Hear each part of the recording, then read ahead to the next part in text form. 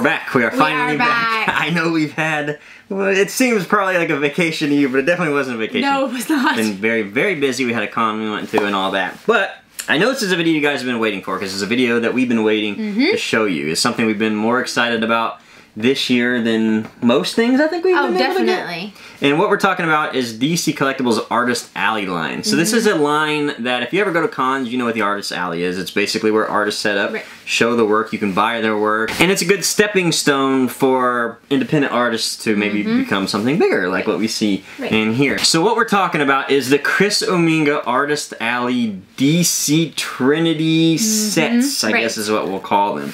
So let's get right into them. I am so excited about showing these off, and I think once you see them, you guys might want them too. Priced right, good size, great box art, and variants. We love variants. Yeah, and they're limited. And limited, I forgot about that. Limited's the best part, right? Yes, exactly. So before we go into the different variants, I do want to again explain that the different variants are at different stores. Yes, so we have Hot Topic, we have Box Lunch, we have GameStop / Think Geek, we have regulars, and we have San Diego Comic-Con. And they also color code those depending on what the actual statue is, what the variant is, and what store. So let me kind of go over the boxes real quick before we go over what the variants are. Let's start up the glow-in-the-dark Box Lunch. If you're looking at these and wondering if it is a store exclusive, they actually label it here on the corner of the box.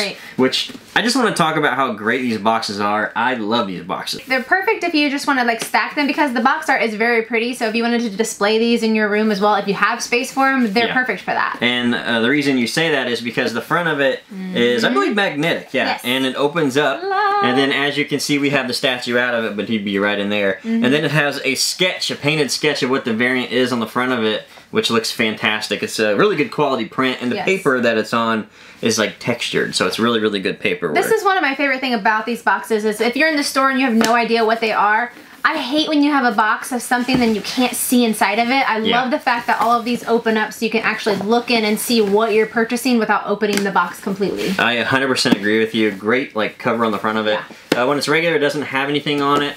Like I said, with the GameStop and Think Geek, again, you get the GameStop logo on the front of it. And again, Hot Topic there on the corner. And again, like we said, you open it up, you get a really cool sketch of what you know, what the actual variant is. One drawback I would say though is the sketch is actually in plastic, and you can't get into it unless you rip it. Which is kind of a bummer if you want to take these out and display them maybe in a frame, because I do know they do have frames that fit this little sheet of paper where like multiple pictures, so you can put all your variants in one frame.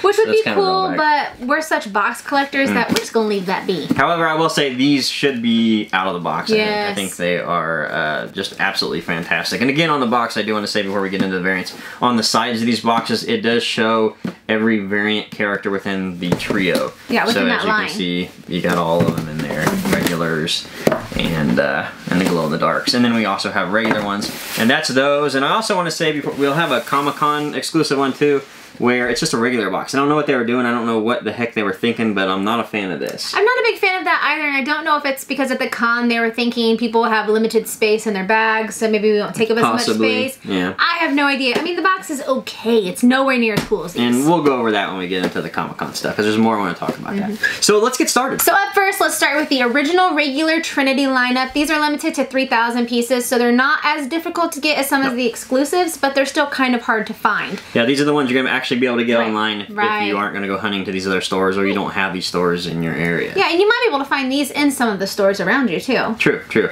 So I'll start off with Batman, of course, because Batman. Originally when I saw this line, I thought, I'm just going to buy all the Batmans, because the Batmans are great. And I actually like Chris Uminga. It's Chris Uminga's art. I think his art is fantastic. It transitions so well into a 5-inch sculpture, I guess, somewhere around there is about what these are, 5-inch. Transitions so well, and you've probably seen his art if you have Bandbox. You might have got like the Edward Scissorhands art.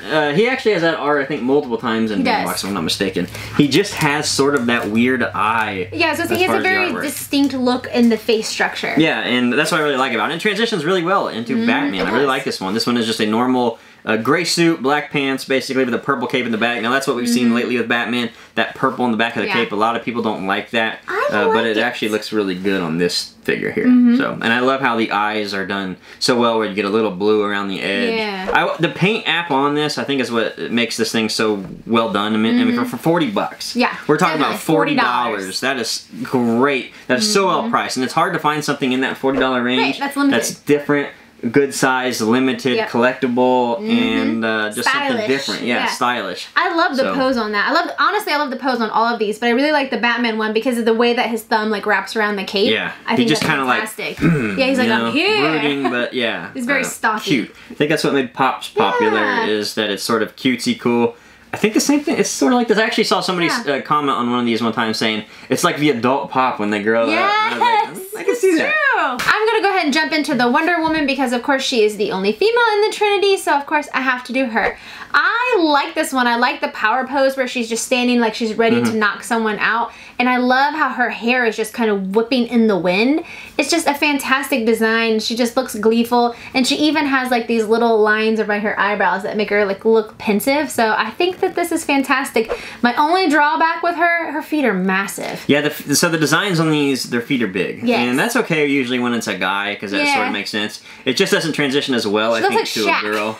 That's my only drawback with and that. the eyes are a little different. Now I understand why he does that as art. You want the girl eyes more than like the little circle guy. It makes total sense. Well, plus for, you know, female, like if you're doing like that anime look where they have the big eyes, I think that that's okay with this. I don't mind that. No. But her hands and her feet are both just like, boom. So yeah, I mean, the Wonder Woman, I would say, as far as design, is maybe the weakest in the line. Not that any of them are weak, but it's probably the weakest in the line. But if you do look through his catalog of characters that he draws, some of the females in them are great. Yes. And I really hope DC goes through and lets him make more of these, like the Harley. Yeah, because Harley and Joker are absolutely awesome. Yeah. I would love to, and his Poison Ivy. I mean, he has a ton of them. I'd love to see this in every single character he's created in DC and beyond. I would love to see them in this, because I would totally collect them. Hopefully there's not a bunch of variants, though, because it's going to get very costly for us. And then finally we have Superman. Now this one's cool, because usually when you see Superman, he's heroic, he's happy, sort of. Right. He's the good guy, right? He's always the good guy. Where this Superman, the design is, he looks like he's ready to beat somebody up. He looks like he's a boxer. Yeah, he looks tough. I do like the boxer aspect of it. And I love the lines in his face. And again,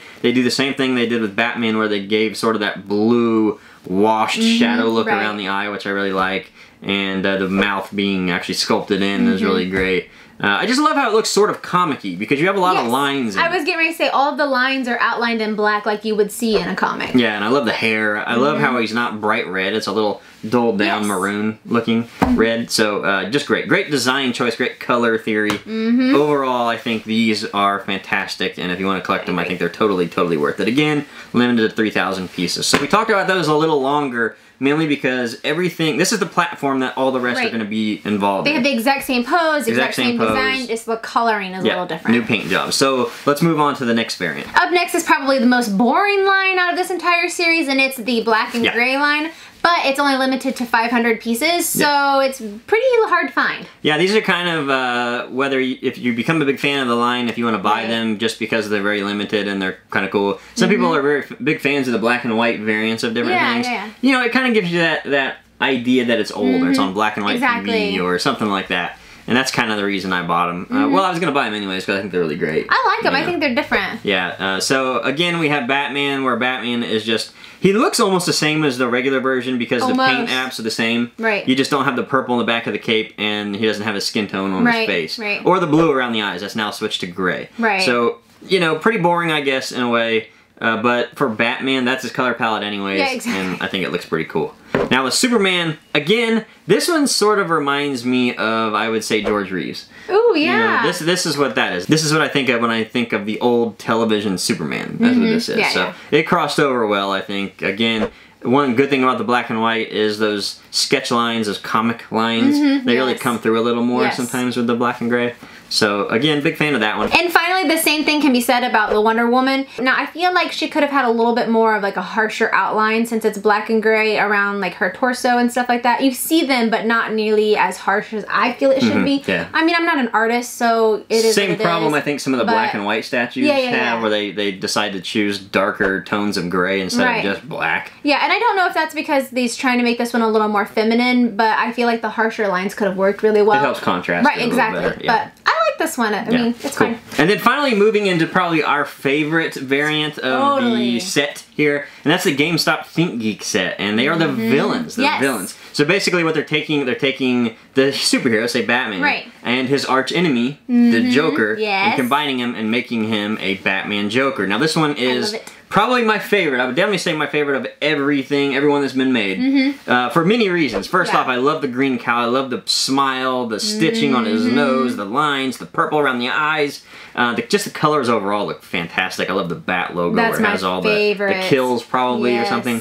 The red. I mean, just everything. But if you look very, very closely, there's blood splatter all over this thing. Absolutely there is. I love this. I love the color palette of it. It just is so vibrant and pops. I like how you can see the speckles of blood like you pointed out, and it just looks so menacing in that pose. Yeah, like, it's just kind of creepy looking. This is the one to have in my opinion. Now again, you can find these at GameStop and ThinkGeek. These are limited to 1,000 though, so they're much harder to get. Yes. And boy, did we have a hard time getting them. It was not easy. We actually had to have help from the community. I was able to get Batman. We went a couple of hours to find it. It took a long drive. Drove all over the place, but we were able to hunt him down, but I could not find the Lex Luthor Superman and the Cheetah Wonder Woman. These are very, very hard to find for us, and we did have somebody reach out to us that lived in the States. So thank you, Todd, for helping us. It was a great help, I mean, honestly. Now, we actually did see it later down the line when we went San Diego Comic-Con hunting for Pops, but still, I was just... better safe to be sorry. Yeah, to have them secured. Yes, and so the Lex Luthor one, I was a huge fan of. Lex Luthor Superman, of course, and I love the green on it. It's got metallic and flat green on it, which I love, and it's also got metallic purple and flat purple on it, too. So it has this just great overall look. I love the bald head. Yeah, that's my favorite part. And the purple around the eyes. Thick eyebrows. Yeah, I mean, this one's great, too. This is another one, another must-have.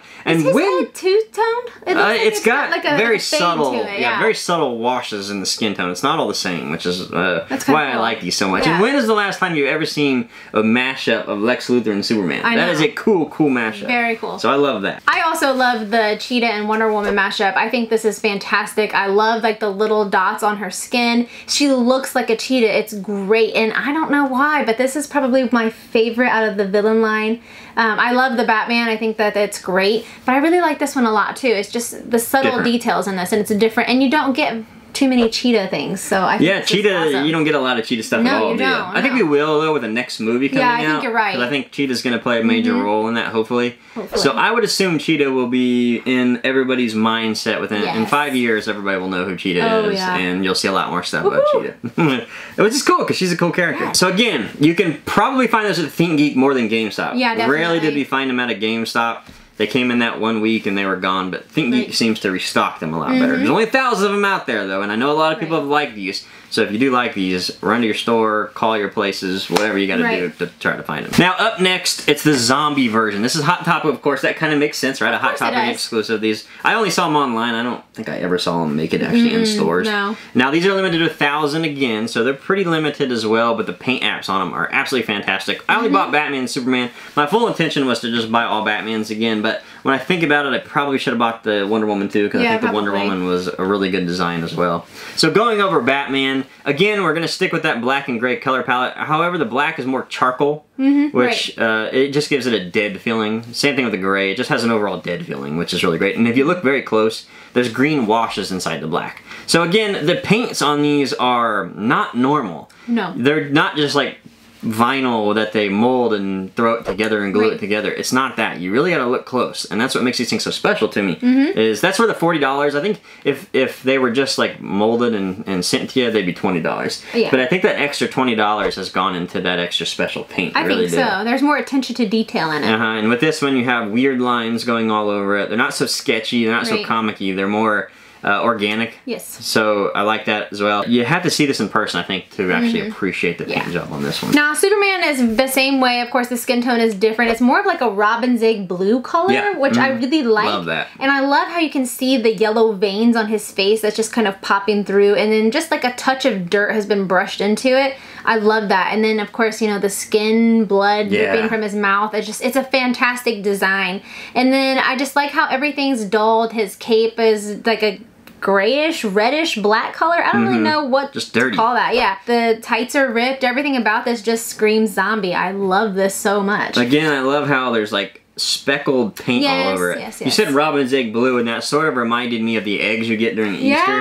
The gum. Yeah, you're right. That's kind of how the paint apps are on That's some exactly of these. You look at it up close, it has the little speckles all over it. So great. And I love the color. I love how that really sticks him out much more than what Batman is, or his color has gone away. Well, Superman's actually gained color. I think that if they would have done something that took away more color from his face, you would have lost his face with his suit. So I think that the way that they did this, it really makes it pop and stand out, and I enjoy that. The reason I like that one so much is because that one actually reminds me of Bizarro. Yeah. So you could actually put him right beside the regular Superman, and then you would think, oh, that's Superman and Bizarro. Exactly. So I like that one. I might actually like that one more than the Batman. I'm not really sure. The Batman's really cool too. I like that one. Now again, I screwed up, I guess, and I didn't get Wonder Woman. Yeah. The Wonder Woman, again, is fantastic. It's got the same sort of paint app on this. We have small veins and dirt and blood and all that. Again, Hot Topic exclusive, limited to 1,000 pieces. Now for the Glow in the Dark series, this is from Box Lunch, and we only got the Batman version. We didn't get the other two, which kind of sucks. Yes. But this is so cool. I really like it, and the glow on this is really, really bright. Yeah, now they've actually molded the phosphorescent inside of the plastic here. Yes. So it's not just a paint job that you can see some glow. This thing glows. It stands like radiation. out. Yes. Exactly. And I didn't think it was going to be that good until after I got it, and I was like, why did I not buy that? Why did I not get Superman and Wonder Woman? Because these are so great. They're so cool. And they sold out real quick, and then I was like, no. Yeah, because they're limited to 1,000 pieces too, so they're going to be hard to find. And on the aftermarket, they're kind of expensive. Yeah, eBay is getting them prices up. And the thing is, once they started hitting Instagram and people started seeing them, they were selling. They were selling well. I know in our Instagram, people responded to them very well. Yes. They responded very well. So that one is super great. If you want anything glow in the dark, get that. That is so cool. And finally, let's talk about the San Diego Comic-Con exclusives. There was 3 of them. And these were actually exclusive to Entertainment Earth. So that was sort of their one of their exclusives. 3 of their exclusives for San Diego Comic-Con, and they were all very, very cool. Yep.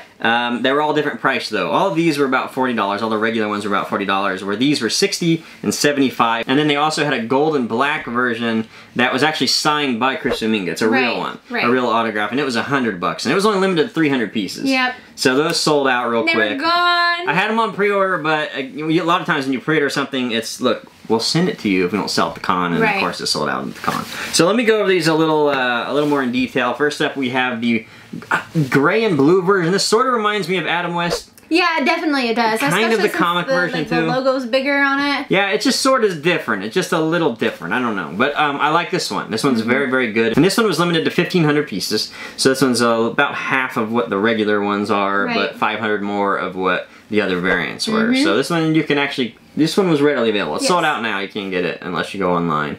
But I think you can still get them for around the same price of what you pay for online. But I really like this one. I love the blue. I'm just going to call this one the Adam West one because that's what I assume they were going for. I'm not 100% sure. But it also looks more like the comic version too. So I just don't know what this one is, but I really like it. Now speaking of the blue and gray version, on Toy Fair this year, they had this. The first one was released, and that was a metallic version of this. And that thing is crazy expensive on eBay if you want to buy that one. That's the one to have right now. But overall, 2 very cool looking ones if you want the metallic or the regular one. And then finally, my favorite one. This is the one I wanted the most.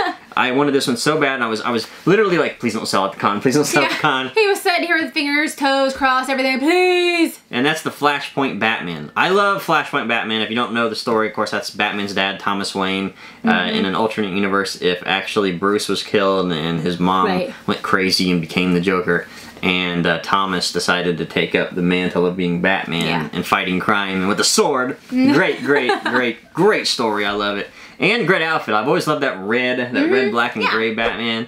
And they nailed it with this design. This design is fantastic. Now, this is only limited to 750 pieces. Yeah. This one is a lot more rare, but man, it looks really great. I love the 12 o'clock shadow. That's what I was so getting ready to say. Those red eyes are piercing.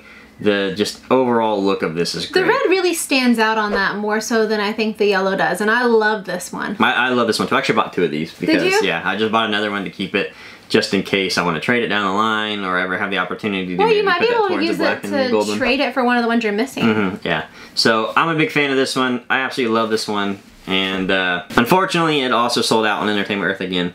But really, really great. So overall, that's the set. What do you guys think? I'm so interested to know what you guys think about this line, because this is something I think a lot of people are going to maybe collect if you're DC fans. If they ever ran into different lineups like Marvel or whatever, I think people would want to collect them too. But I think what makes this one such a good thing to collect is the price, for one. $40 or less. We paid $31 for some of these because they're on sale. I think that price is great for a collectible like this. Absolutely. I mean, really, it is. 40 bucks for a statue, you really can't go wrong with that, because a lot of statues, like minimum price starting is around 50 bucks. So I think these are great. And with them being plastic, it's not like you're gonna have a fear of it like falling and breaking. I mean, you could have that happen, but I don't know. I'm more of a fan of this. And it's not cheap plastic. It's more of like a hard vinyl. Right. So it doesn't feel cheap at all. Everything's solid. So there's no like squishing parts or anything like that. And these look great as a set together on your shelf. They look absolutely fantastic. So guys, let us know in the comments, what do you think about this? Is this something you guys would collect, or have you collected? I know a lot of people are starting to collect them. I know you guys are hunting it down, and it's always fun to hunt toys down. Yes, especially something new. Yes, and variants. We love variants. Variants are great. Just overall, I'm excited about the Artists Alley line. I've seen some new ones coming up in the future. So they got some weird ones, and they got some cool ones that are coming out. So very excited for this. I love when major companies like DC give opportunities to maybe smaller artists that they think maybe would transition well into a statue. So great line. I'm very excited about the future. Again, let us know in the comments what you think. Alrighty guys, so that was it. And thank you guys again for watching, and we'll see you next time. Thanks guys. Bye.